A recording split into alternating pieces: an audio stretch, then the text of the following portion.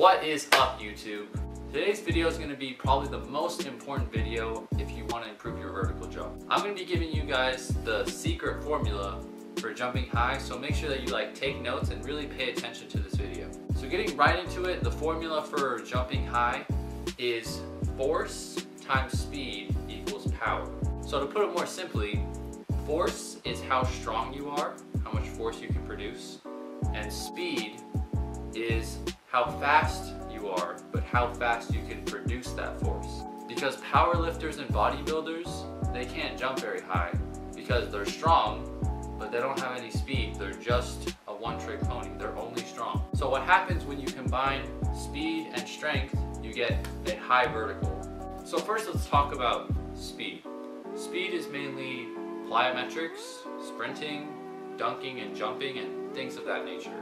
For force, that's more squats, deadlifts, back squats, hand cleans, and things like that. So the best way to combine these two things together is to give yourself 8 weeks and ask yourself, what do you need most? As an example, if you're really strong, you're big, you're strong, but you're not fast, you want to do mainly, let's say, 6 weeks of speed and plyometric training, and then you want to do 2 weeks of strength training. So when you're doing a phase, if you're doing a strength or speed phase, you don't want to completely forget about plyometrics or weightlifting. You just want to put that into a maintenance phase. You want to do a little bit here and there so you don't lose it all. Basically, how strong you are, there's a ceiling for that. And when you produce that strength fast, that creates high vertical jump, so you're here. But if you strength train, then you raise your raw potential. And so you're stronger now, but you're still down here. But then when you apply that through plyometrics and speed and stuff like that, then you go up to your ceiling.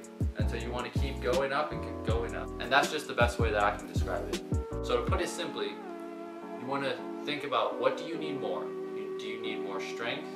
Do you need more speed? And give yourself a certain amount of weeks, set up an exercise plan, stay consistent with it, and I promise you, you will see results.